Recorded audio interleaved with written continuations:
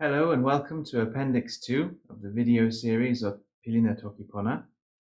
In this video and the next ones, I'd like to present some helpful thoughts that will help you to understand the thinking behind the video series and maybe also help you on your language learning journey, because I know it took me a long time to work some of these things out. So the first question is, what is language? Sounds like a simple question, but actually it isn't at all. Language is an amazing thing. You think my conscious mind is a closed system, and your conscious mind is the same. It's a closed system. They're like their own little worlds. So how is it possible that I can get my thoughts into your mind? How can I get thoughts from my closed system, from my conscious mind, into your conscious mind? How is that even possible? Well, what I do is I take my thoughts, I convert them into a stream of noises. I make these noises with my mouth, and then in your mind you take these noises and you convert them into thoughts. How can I be sure that it's worked? Well, we communicate a lot, trial and error, misunderstandings, but ultimately, because of the experience we have with using our language, we can be fairly sure that when I convert my thought into noises, the thought that you end up with when you convert my noises into thoughts is close enough. And that's how I get my thoughts into your mind. It's quite amazing, really, isn't it? So basically, what is language? Language is a system in the mind that converts thoughts to words and words to thoughts. So when I have thoughts and I want to speak, this system in my mind converts those thoughts into words. And when you use words to communicate with me, the system in my mind converts those words to thoughts. Of course, in the case of the sign language, it's signs. But to keep things simple, I'll speak of these two things as thoughts and words. But what about grammar books and dictionaries? You get these dictionaries and these grammar books, and it's like they're telling you, I am the language. This is the language. And it's not the case. There was a time when I felt I'd been lied to because I realized that these books are not the language. What I had been doing was I had been confusing the map with the territory.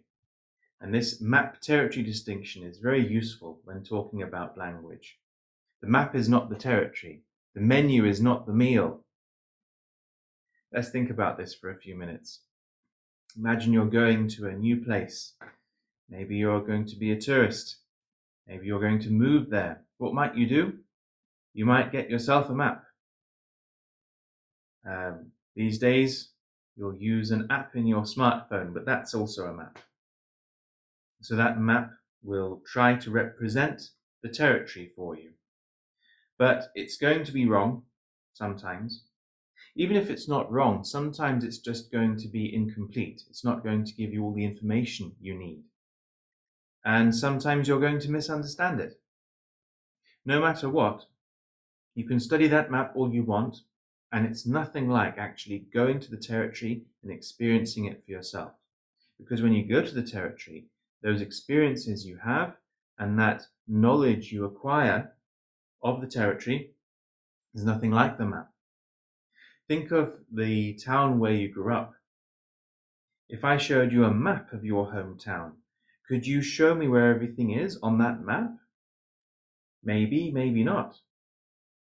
I remember when I couldn't, when I would see a map of where I grew up and I would find it difficult to know where everything was on the map. But I could definitely find my way around my hometown. Of course I knew where everything is. But the point is that my perception of the territory was different to my perception of the map. The two are different things. So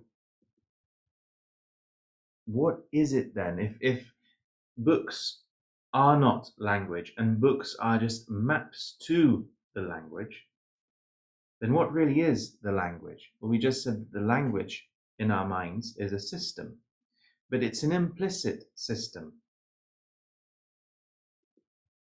It's implicit knowledge.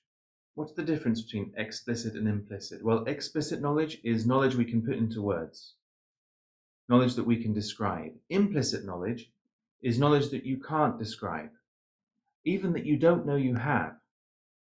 So just now, we used the example of your perception of your hometown. That's also implicit knowledge. It's knowledge that you can't quite describe, that you can't quite convert into words. Another example of implicit knowledge is riding a bike. Nobody ever learnt to ride a bike by reading a book. You could write a book about riding a bike, but it wouldn't be very useful.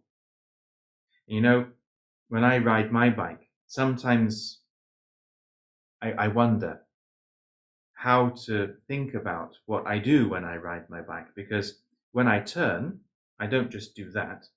I have to shift my weight somehow, otherwise I'll fall off. And then sometimes after the event, I realize that to suddenly swerve for an obstacle, I realized that I shifted my weight in a particular way. And maybe I moved one pedal back and the other pedal forward, and I moved one leg back and the other leg forward. And I realized that I did something to make sure I didn't fall off and to make sure I navigated that obstacle. But I knew it even though I didn't know I knew it. It was implicit knowledge. And language is also implicit knowledge. Language is an implicit system. It's a subconscious system. And maybe the fastest way I could demonstrate to you that it's implicit and that it's subconscious for English is with adjective order. Now, I didn't know this, but in English, when you have more than one adjective before a word, they have to go in a specific order. So for example, if you have a strange green metallic object, it must be a strange green metallic object. You can't say it's a metallic green strange object. A long narrow plastic thing. It can't be a narrow plastic long thing.